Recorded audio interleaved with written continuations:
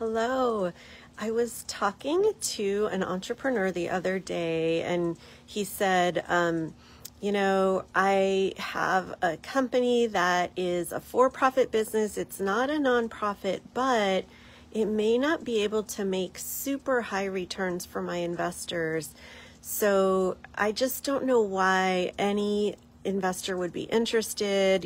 For example, there's all these family offices that manage money for wealthy families. And a lot of people talk about raising money from family offices, but why would a family office be interested in my business when I don't know if I can offer the rate of return that these money managers are looking for?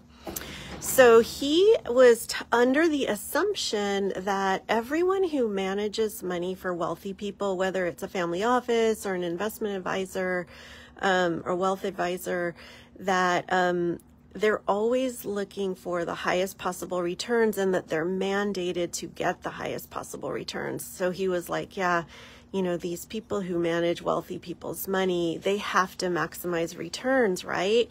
So why would they ever invest in my business? And I said, that's actually not true because there are many, many family offices, which are, basically organizations that manage wealth for high net worth individuals and families that have a mandate to do more than just maximize returns for their the people that they're managing money for. There's many, many wealthy individuals and families who want their money to do things out in the world besides just maximizing financial returns. So there are family offices that have a mandate to have a diversified portfolio. Maybe some of the portfolio is more kind of mainstream investments in the public markets that are designed to maximize returns, but then there's another part of the portfolio with a different asset class that's maybe more risk-oriented and willing to accept lower returns. They also often have charitable money that they will sometimes invest in for-profit businesses. So I realize that there is sort of this misconception out there that investors, especially those who manage money for wealthy people, are not going to be interested in investing in your business if you don't have the ability to claim that you're going to be able to make really high returns with a low risk. I've actually seen many, many family offices and wealth managers who are mandated by the people whose money they're managing to look for different kinds of investments. So don't make that assumption. Now, how do you find these people? Honestly, it isn't always easy. Family offices don't tend to advertise themselves to people who are looking for investors. A lot of it is going to be word of mouth, just getting the word out about what it is you're doing.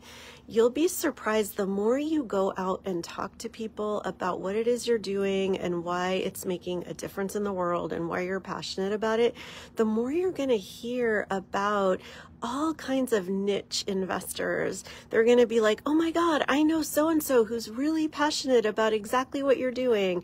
Or I know so-and-so who just raised $1 million from investors that I think would also be really interested in what you're doing. So unfortunately, there's no kind of list out there that's going to tell you, here are the money managers and the wealth advisors and the family offices that are going to want to hear from you as a potential investee. A lot of it is just about talking to as many people as possible, being really open-minded. You never know who you're talking to.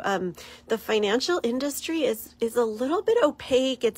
I still have trouble sometimes understanding like all the different players in the financial industry. Sometimes there will be a family office, but you won't know it's a family office, and you won't know, it turns out, you'll find out later, this family office has this name, XYZ Corporation, but what it really is it's the family office for this very wealthy family.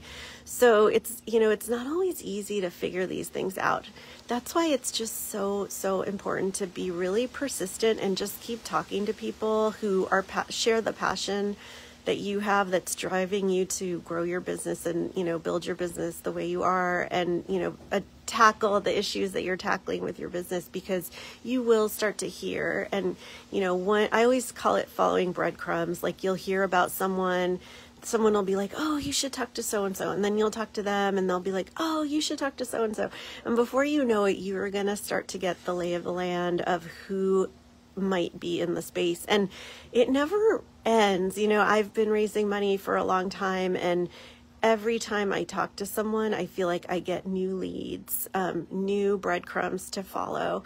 So just know that there's many different kinds of investors out there, family offices, investment advisors who aren't actually investing, but they're helping their clients invest, individuals, high net worth individuals, people who manage donor advised funds, even regular folks who aren't wealthy but are still looking for something interesting to invest in.